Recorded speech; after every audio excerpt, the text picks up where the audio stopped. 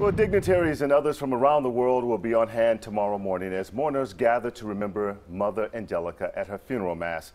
Joining us now is Father Mitch Pacwa to talk about tomorrow's services and how we will honor Mother Angelica. Let's talk first, because you knew her very well, Father Pacwa. What were her last days like?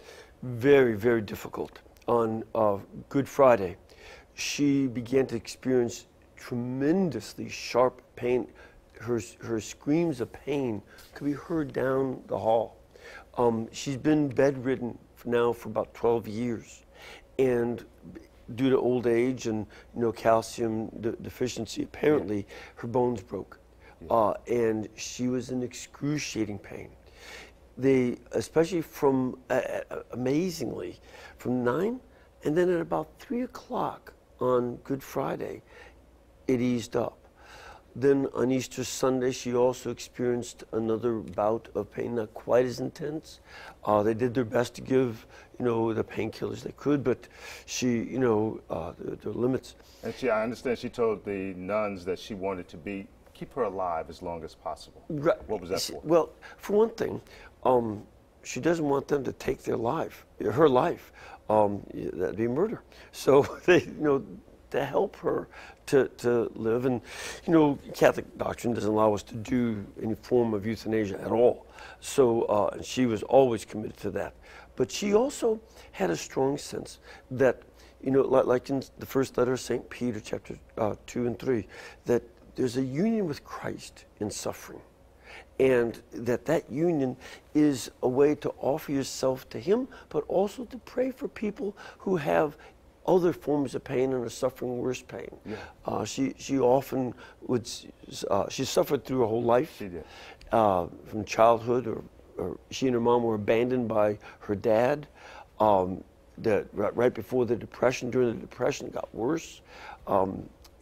She suffered a lot of sickness, a serious accident when she was a young nun, that she had to have a brace from her neck to her ankles.